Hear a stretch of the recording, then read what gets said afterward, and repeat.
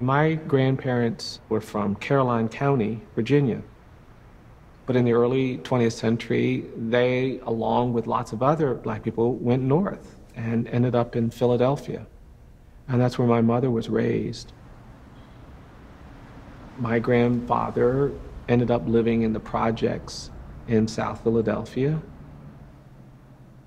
And when he was 86 years old, some young kids broke in and tried to steal his TV. And he said no. And he was stabbed to death. He was a murder victim. I was 16 years old. I saw the pain and anguish that created in our family. The question we asked was why? Why did this happen? Why would these young kids act like that? When I go into poor communities and I sit down with young boys and I try to have an honest conversation with them, they'll say, Mr. Stevenson, I know I'm going to be in prison by the time I'm 21.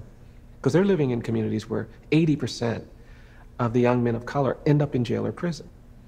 And so they say to me, Mr. Stevenson, I've got to go out here and get mine while I can.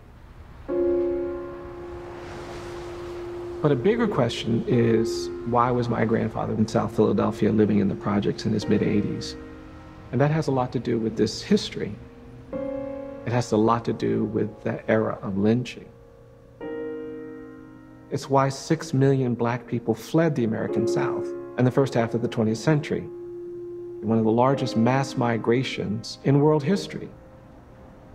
The Black people in Cleveland, the Black people in Chicago, the Black people in Detroit, in Los Angeles, in Philadelphia, in Boston, in New York, came to these communities as refugees and exiles from terror in the American South.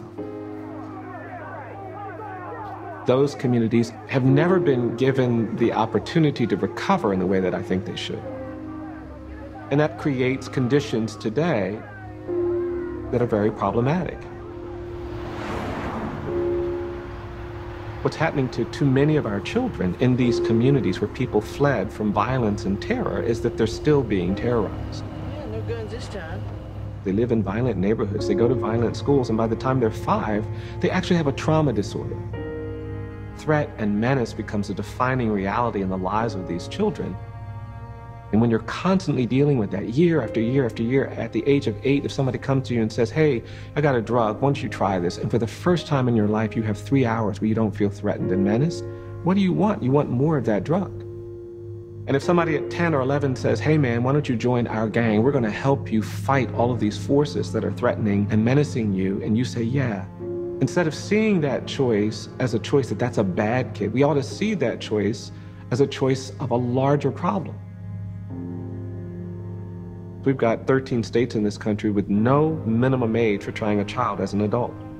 I've represented 9 and 10-year-old kids facing 60 and 70-year prison sentences. We started putting 13-year-old children in prison with sentences of life imprisonment without parole. We condemned them to die at 13 and 14. I came to this work through the death penalty, and so I think I felt that I emotionally was prepared for anything. One of the first cases I worked on with the young teenager, I went and drove to a county jail after hearing from a relative that they had a nephew who'd been arrested, charged with a felony, was being held in the adult prison.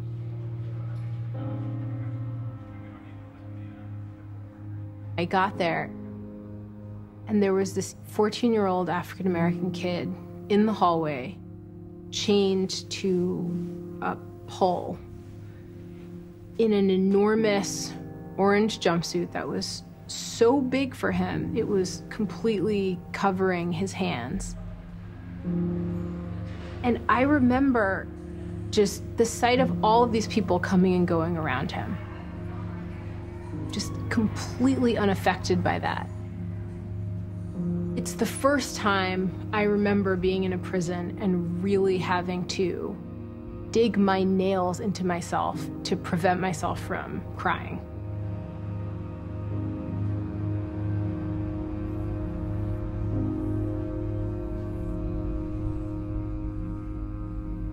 In 2005, a case called Roper versus Simmons, the Supreme Court struck down the death penalty for children.